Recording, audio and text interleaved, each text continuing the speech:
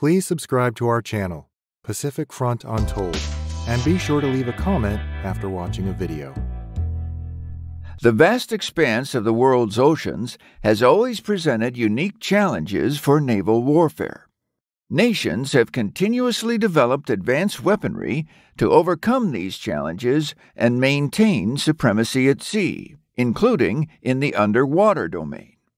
Among the weapons produced in World War II, the Type 93 torpedo stands out as a formidable piece of naval technology due to its unique features, capabilities, and historical significance.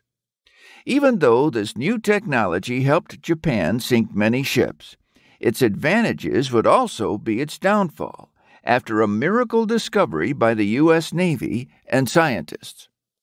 The Type 93 torpedo, also known as the Long Lance, was a wake-homing torpedo developed by Japan in the early 1920s.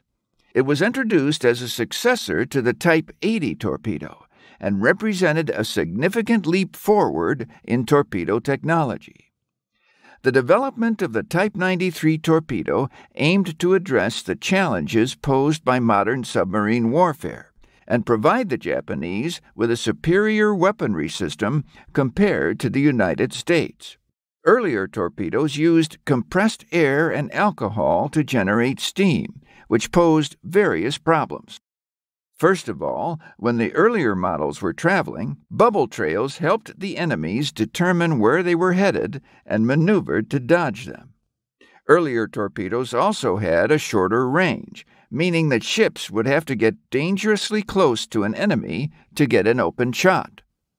To solve these issues, Japanese engineers modeled the Type 93 on the Royal Navy's Mark I torpedo and took their innovation a step further.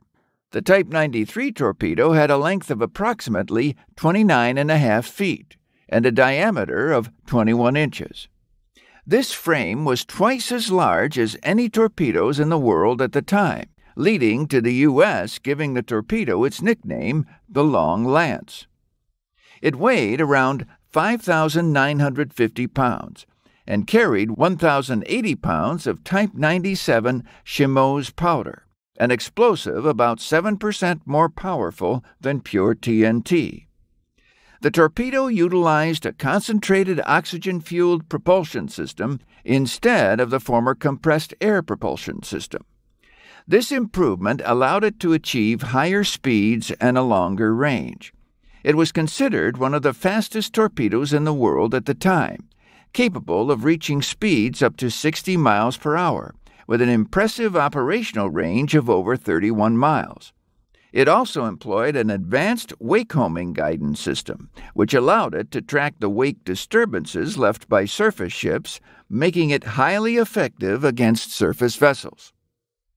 The Type 93 torpedo offered several advantages over its predecessors and rival torpedo systems.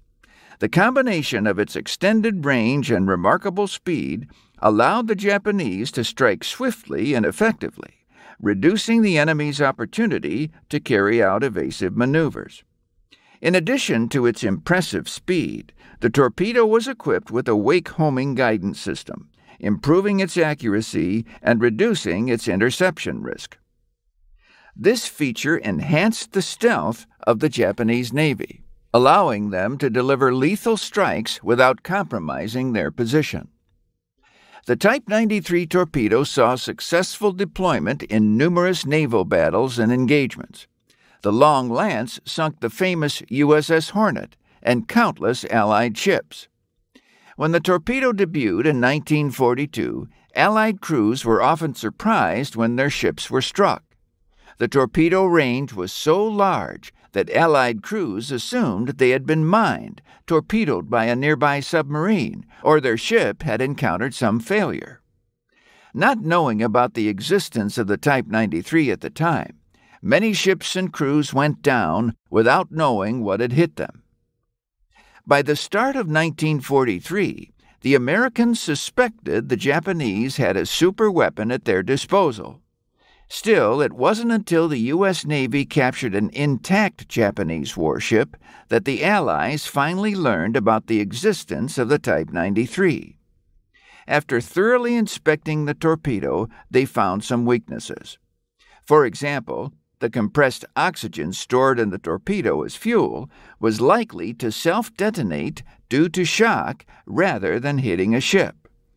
And as American airstrikes on Japanese ships became more common, Japanese commanders had to decide whether to keep the torpedoes on the ship and risk them blowing up due to shock or to jettison them.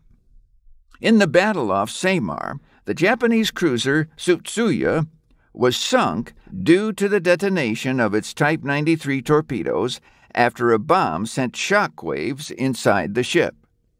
The Type 93 torpedo has had a profound impact on the strategic landscape of naval warfare.